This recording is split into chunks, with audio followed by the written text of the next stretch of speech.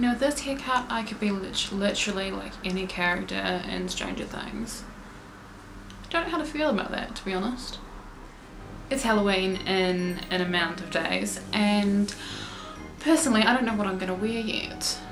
I hope you feel the same. So in this video we are doing some Halloween costumes.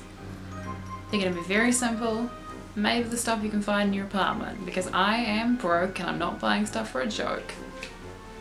What I've loved about this year has been the American presidential election. It's been the highlight of my life. And have you ever wanted to dress up like presidential candidates? I bet you have.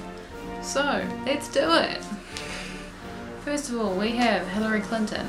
I find this costume to be super easy. I mean, if you don't own a pantsuit, then that's your issue. But it's an easy costume. Next of all, we have Donald J. Trump, who's the guy who's just, he's tiring. I'm so tired. He's there, and you can dress up as him. You can always dress up as Bernie Sanders as well, by not being invited to the party. Now that the topical segment of this video is over, we are going to move on to more traditional Halloween costumes. First up, we have the Ghost. I do not own white sheets, so I'm going to be an apricot flavoured ghost for Halloween, and you all know that those are the best ones. Then again, you are that guy in the club wearing a sheet on your head, so maybe try a little bit harder. Just a tiny bit harder. Tiny bit harder. Next up, we have James Bond, the 007 himself. Get that suit that you bought for prom one time and only wore once, and put it on. Then go around and sort of spout misogyny at will, and you'll be James Bond. Of course, if you're already a misogynist, that might be a little bit hard, so you just have to like make a gun out of your fingers or with like paper or something to convey that you are a suit-wielding spy. That's incorrect. That you are a spy wearing a suit wielding a gun. Guess what's topical this year? It is Star Wars. I liked it. It was a good movie. Now you can always dress up as the two leads, Rey and Finn, or as Kylo Ren, who was terrible. Then again, you can dress up as C-3PO, a bastion of Star Wars. One of the most recognisable characters because he doesn't change his face. What you need for this is a gold shirt, and if you don't have one of those, cover yourself in PVA glue and roll it out in glitter. You can also go with Luke in his cameo appearance at the end of The Force Awakens. That was so worthwhile and definitely a legitimate choice. Ooh.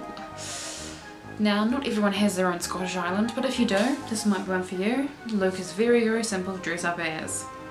The next category is just sort of a general one. Pretty much any modern character from any television show. You got the girl from the teen sitcom.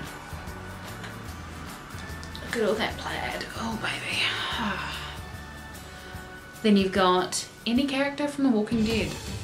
This one's a little bit harder because you have to go outside and just sort of roll about in the mud for a bit. Maybe add some fake blood, I don't know, a couple of bruises. But if you don't want to try, just put your plaid on, go outside, sit in a muddy puddle for a bit. I don't know, cover yourself in dust. Because the apocalypse doesn't have any showers. And finally, you are the vampire from any American vampire show. Once again, plaid, it's multi-purpose, it's wonderful, I love it. And fake blood. If you don't have any fake blood, maybe some jam or jelly as you guys call it. Guess what's a really great thing from this year? It was Suicide Squad, the movie that everyone loved. DC, you could have tried harder. I mean, one thing I got out of that film was a really great Spotify playlist, let me tell you. Yeah, so let's dress up as a Joker, super simple. Because this isn't Heath Ledger's Joker. R.I.P. No, this is a Joker who is hip and young and millennial. Green hair, gold teeth, not much makeup, tattoos that he found on Google and just drew on with a Sharpie, that sort of thing. So simple. Plus, you can just carry a knife around all the time because that's what the Joker would have done. And if anyone gets pissy at you for not trying hard with your costume, you just pull a knife on them because that's what people do. That's what normal people do. Hey. Next one, super easy. I own a skeleton onesie. I might wear a skeleton onesie if I want to die because it's spring and so fucking hot. If you don't own a skeleton onesie, black clothing, black balaclava, put some duct tape over you in the shape of a skeleton. That's easy. You might also get arrested for looking like a thug or murderer or something, but I don't know you, I don't know your life. Risk it, why not? Next one, super simple.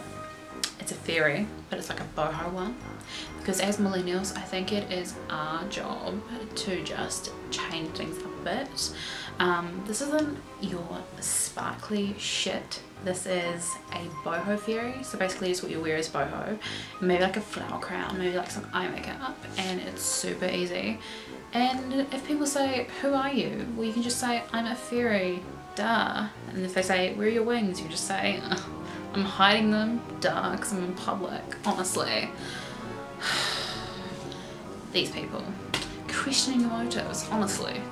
Pirate. Aren't just for kids anymore. Don't think they ever were, to be honest.